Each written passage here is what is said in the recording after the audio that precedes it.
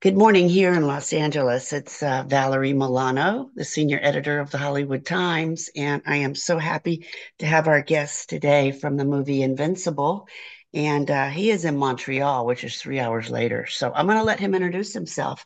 Thank you so much for joining us. Hi, thank you so much to you. Yeah, so my name is Vincent René-Lortie. I am the film director of the short film Invincible. And it's Invincible is the story of my childhood best friend who tragically passed away when he was 14 years old and I was the same age. And so the short film tells the story of the 48 hours before he passed away. Thank you so much. And you said that you speak French, and we're going to just keep it slow because I think your English is perfect, so I'm not worried Yeah. about it. Thank you. Thank you.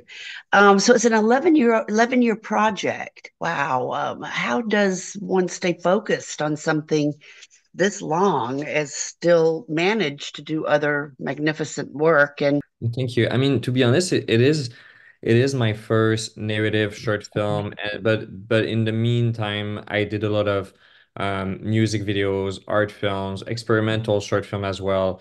I guess I've been working on that film since I graduated from university, which is I think 6 years ago. And so when I graduated, I started this production company, which is called Telescope Film, which is also a production company that produce our short film. And so, and the idea behind that production company was really just to kind of like stay with my friends and do projects together. And this is what we did. And I think that kind of friendship allowed me to like you just mentioned, to stay focused. Like I was with them and they really pushed me to continue writing and to keep going, even though at first it was really hard to get financial help and because it's also a first film. So we were all together in that project, me, the producer, and the cinematographer, which we were the team who started the production company. And so I worked on that film for, yes, 5, 6 years, but during that time, while I was waiting for financial help or stuff like that, I did a lot of music video and a lot of different project. And as well, I also started to work on my first feature film.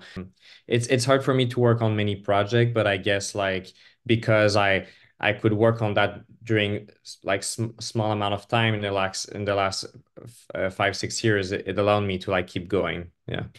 that there's very few times where the young man experienced joy, Yeah. one of which being when he set off the sprinklers, right? In Yeah. his room. Why was this moment important to highlight in the film? Yeah. I think um again, like what I remember from that friend when I knew him was actually all these moments of joy, all these moments of like friendship and love and kindness and empathy that he was feeling. So for me, like I know it's a story, it's a very, very dark story. It's a story about someone who we know from the start is gonna die. But I wanted throughout the film to really understand how much love that person has to give to his family and to his friend, how much empathy he had. Like I so it was for me, even though there is little moments of again joy and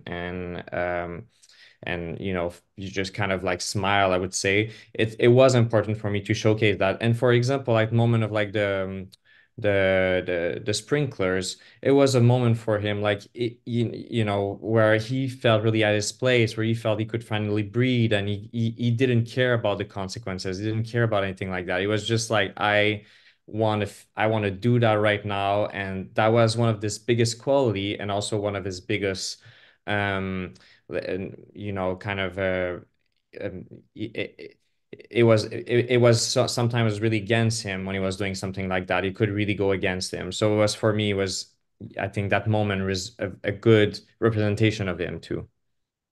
And tell the audience, where was Invincible filmed and how long did the production take?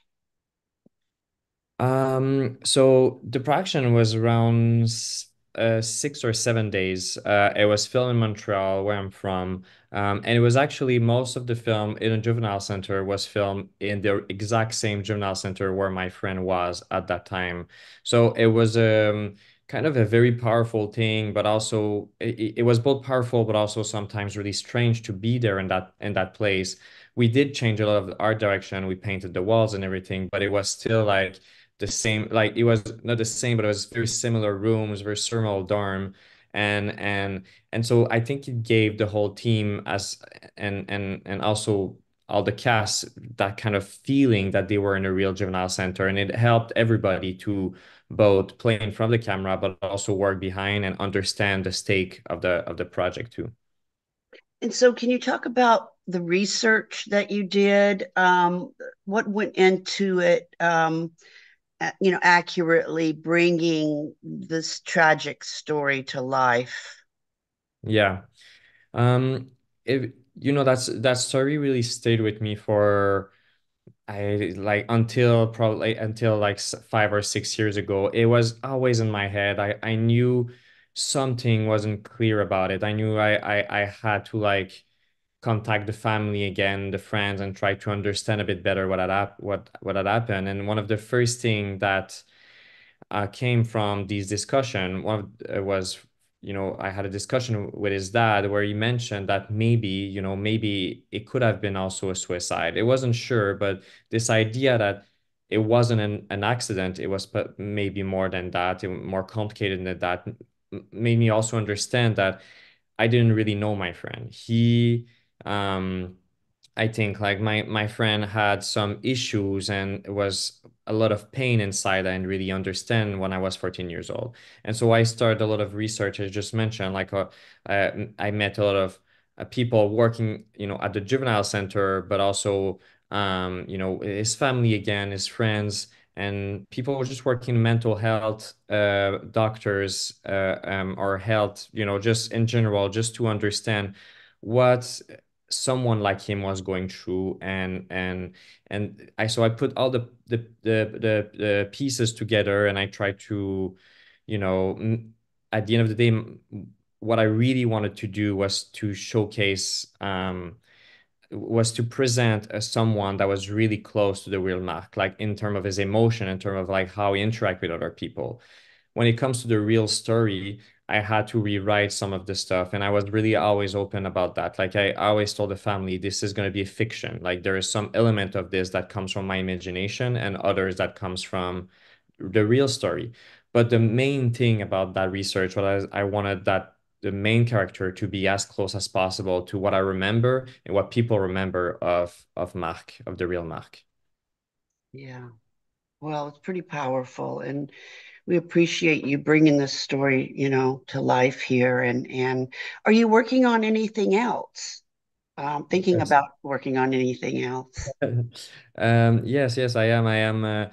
I've been working for the last year on my first feature film. And it's I've been doing that while distributing the film while going to festival, but it's still like I think I'm really excited. Like after the Oscars, I have one project to jump into and to start dreaming again, because it's been quite a long time since I've really done that. But this project keeps me up. It keeps me up at night. It's something that I can't wait to tell to other people and to share with the world. So that's the project I'm working on right now. I can't say too much about it, but Okay.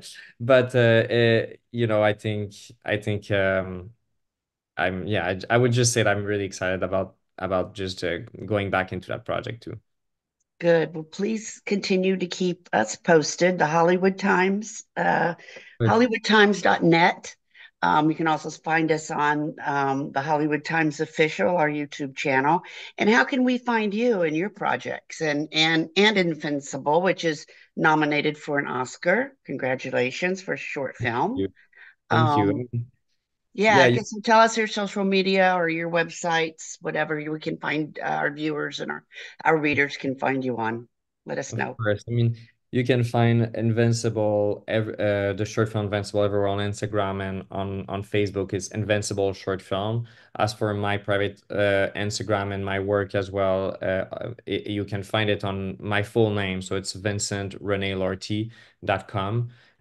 Or at for on Instagram, it's my full name as well. So you can find me there. Wonderful. Well, thank you so much again for joining us at the Hollywood Times, and we look forward to seeing more of your work and keep us all posted. Thank you. Thank you so much. Have a good day. And good luck at the Oscars. All right. Bye. Have a good one. Bye bye.